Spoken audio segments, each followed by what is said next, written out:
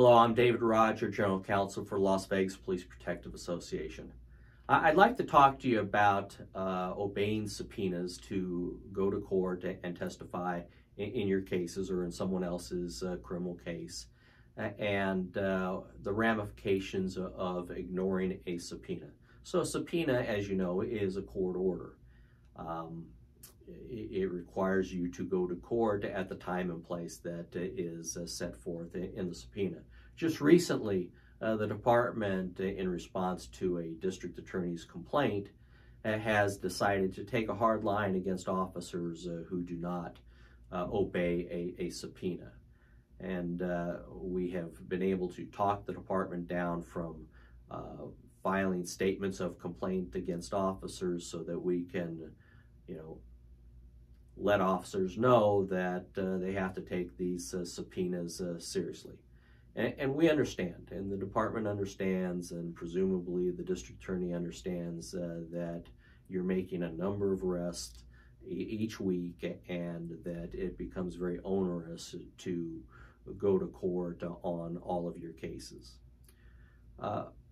First, most cases are negotiated. This district attorney's office has kind of a different culture, mindset on trying cases, taking cases to preliminary hearing. But nevertheless, there are some cases that actually go to a preliminary hearing, or cases go to grand jury. And so when you receive a subpoena, you can't ignore it. We understand that there are times where you have child care issues or training or other issues, but the department has now set the bar, and the department is now going to start disciplining officers who don't comply with the subpoena. And so the message that has been given to us is that the prosecutors are willing to work with you, to help you out with your schedule, to have communication with you so that you don't unnecessarily have to go to court.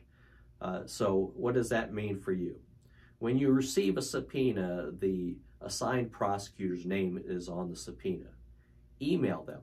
The email address is always first name dot last name at clarkcountyda.com.